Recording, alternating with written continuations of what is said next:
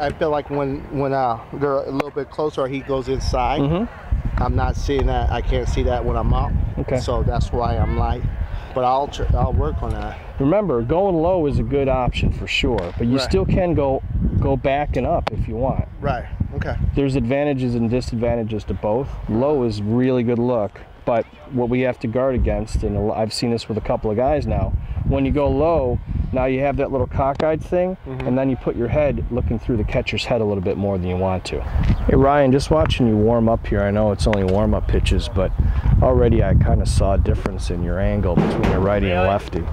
Seemed like you were more squared up, and I'll pay more attention to this as we get going.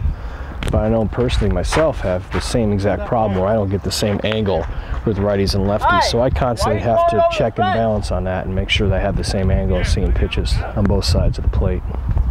I'm glad he told me he was squeezed on that too, because that makes more sense, Dave. Looking from the side, we can't get perspective as to how the batter, where he's setting up, because we're setting up off the batter, we know. But you tell me you were squeezed shows to me that you're making an adjustment, that's why your head's lower. But like I just said previously, make sure that the angle of your right shoulder doesn't take your head behind the catcher's head, behind his head and mask, so you can't see that low outside, which is the one that we always want to see. All right, as a crew, as a teaching situation here, where do we stand in between innings? Where Ryan is now is a good position, okay?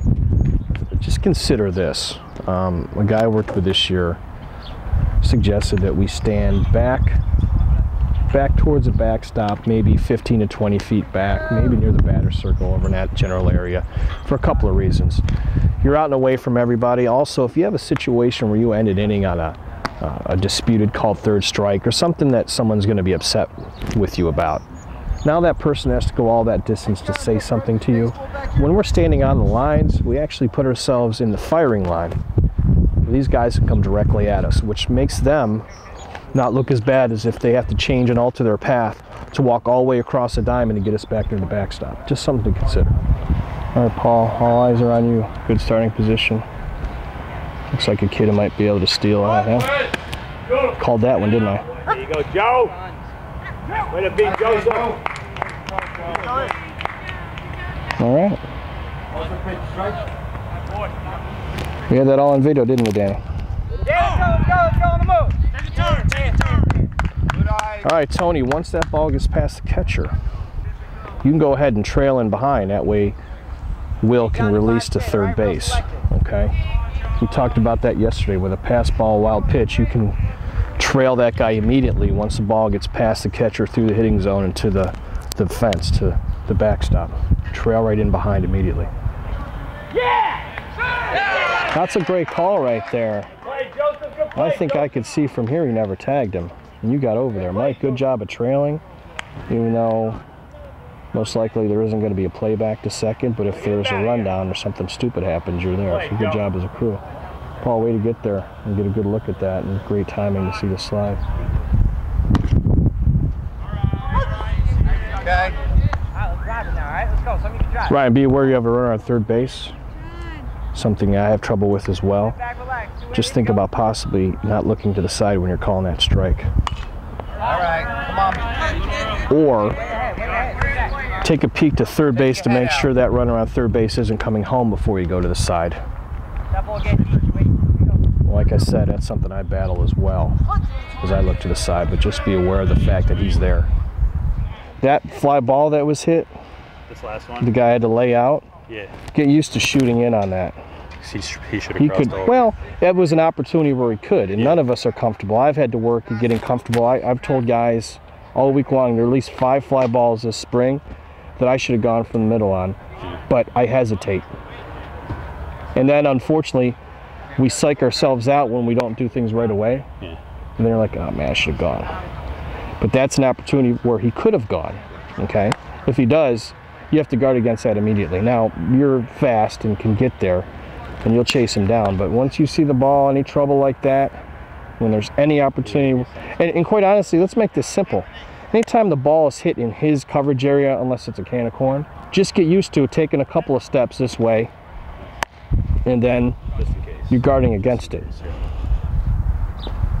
All All right, what do you got here? Tag up. There we go. Four. Cut. Three. Look at three. Go. Get him. All right. All right, guys, this is a prime opportunity, Tony, for you to shoot behind on the outside of second base. Now we can bracket this guy within a rundown, okay? Third base umpire was outside, you can go inside. That aids sometimes there is a tag on the back that the guy, even though it's coming to, may not see. So with two umpires in this rundown, don't get sucked into it. Stay back, keep one guy inside, outside to bracket. You're really gonna like what you're seeing on the plate. You keep doing this, you're gonna be very successful calling balls and strikes.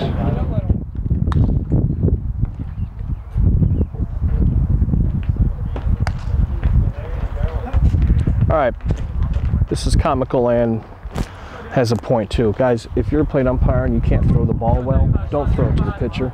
Give it to your catcher. Ryan can throw. Whenever you guys saw me trying to play first base yesterday, you'd realize I'm not an athlete anymore, so I give the ball to the catcher. You gotta get there. Oh, okay. All right, Paul. Fighting two-man tendencies there, all right? There's no reason to look back to first base, especially that quick. Okay, you stay right in there, you make sure you have voluntary release, secure possession, all that stuff. Then your focus is on that slide. Little things we can do in communication on the baseball field. Something as simple as asking for baseballs. Please and thank you will get you a long way in this game. It may seem a little bit picky, but hey guys, can I have 3 baseballs, please? Thank you. They bring them out, whoever it is, coach, little bat boy, player, whoever it is. Hey, thanks, I appreciate it. You'd be surprised how just showing the fact that you're personable and polite on the baseball field, you're approachable, goes a long way. Something as simple as asking for baseball. You guys may have seen a partner once in a while who's just, I don't know, very stern or grumpy or comes across in that way. Even the way you ask for a baseball can be perceived in a certain way. So when you guys think that guys aren't looking for things or not viewing how you act, your body language, how do you communicate, even something as simple as asking for baseballs can give off a positive or negative perception of you before you've even done anything.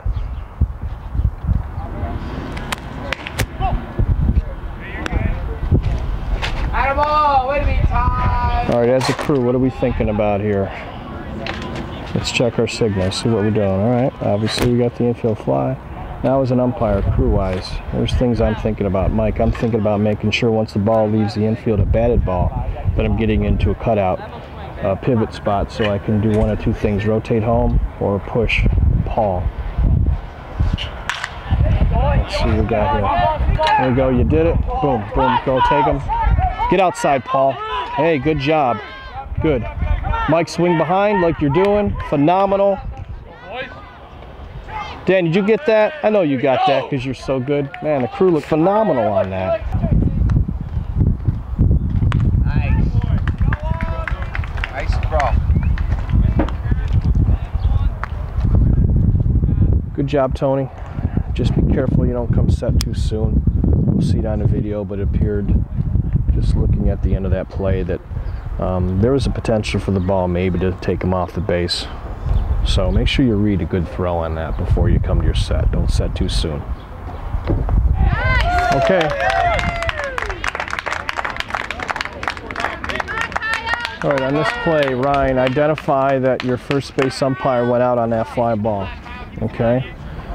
So as a plate umpire, sometimes we have to identify where the ball's hit and look at partners, okay? So we do have a rotation on that, but be aware of the fact here now that you have to bounce back home because you no longer have support from first base umpire went out on the fly ball. Think about every step you make on the baseball field with a purpose. Good, Mike. Good, good, good, good. All right. Mike, now that you live up my way, or I don't care where you live, but for me personally, it's because I'm old, I can do an umpire school pivot, but doing that umpire school pivot just takes your eye off the ball, I think, too much. I don't know what Alex and Darren, I'm sure they don't care which way you pivot, but just come right across and don't pivot. Just come straight across, keep your eye on the ball the whole time, And then just glance over your left shoulder, see if he touches, make sure there's no obstruction or any nonsense going on over here. I just think that coming straight across now keeps your eye on the baseball and gives you, your knowledge of status of the baseball more than if you do that nice pivot. Because the pivot generally, there's no doubt about it, it's going to take your eye off the ball longer than if you just come straight across and do the quote-unquote AAA pivot. Just a thought. All right, Tony, what I want you to do on that is anytime the ball is hit in the air, I want you to square up to the fair foul line, put your chest out towards that scoreboard or out to left center, okay? So now you can see, first off, what area of the field, what coverage it's in. And if it's in your partner's, it's in Will's, and you have to look at him to see what he does. Square up. There you go. All right, that's not a bad read. All right, he's coming in hard. Yes, he caught it at his chest. But I think if on that one, if you square up and look and don't move immediately, you may see that he caught that ball with relative ease. Yes, he ran in, and that's what you saw. But if we slow down a minute and see that that ball is going to be caught right around his chest level, then maybe you don't go. No problem with going on that. He's coming in hard, but take a look at it a little bit longer. Remember, you have extra time because you have a three-man system and you have a plate umpire that's going to cover your backside if you decide to go out. We're going to help our umpires, our plate umpires on that. Don't disguise it. If you have a catch on the third strike, then put your hand all the way out. If you don't, open hand like that. I thought for years that I was actually fooling people and nobody knew what we were doing. Any coach that knows anything about coaching knows that we have this signal. So don't disguise it and don't make your umpire, plate umpire, have to search to see it. Just throw it right out there. All right. All right. Okay, I can live with that. All right, in the NCAA, that's a good job. We got a slow breaking pitch coming in with no movement. I absolutely agree with that. We'll see it on video, and we can break that down, but initially, I don't have a problem with that at all. That's the one he can definitely get out of the way of. All right, post-pitch steps too, okay? Remember we talked about what's the situation we're going to throw behind? All right, there you go.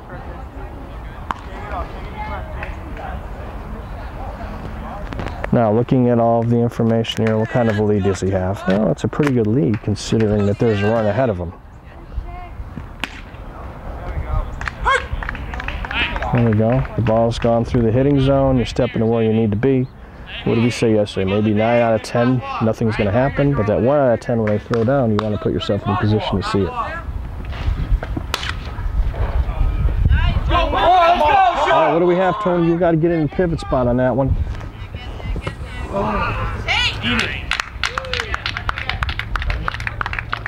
All right. Dan, you were on the plate on that one, right?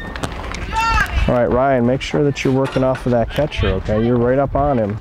That way you can move with him. On that play right there, it seems like you were a bit deep and you weren't really in a good position to get yourself into that wedge. So stay right on him and move where he moves, all right?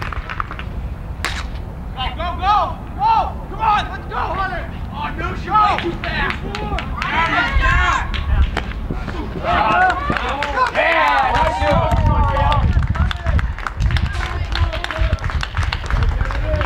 I like what I see on that one, Ryan. That's a good job of stepping up, fouling the catcher. You got yourself right in that wedge. That was a very good job. We talked about earlier. Watch your lips. Danny, don't think for a second I wasn't going to dive in front of that camera to protect the COG brand. And I'm not going to lie to you, to protect my my audio future. The camera's down, I don't get to talk and ramble on like I usually do.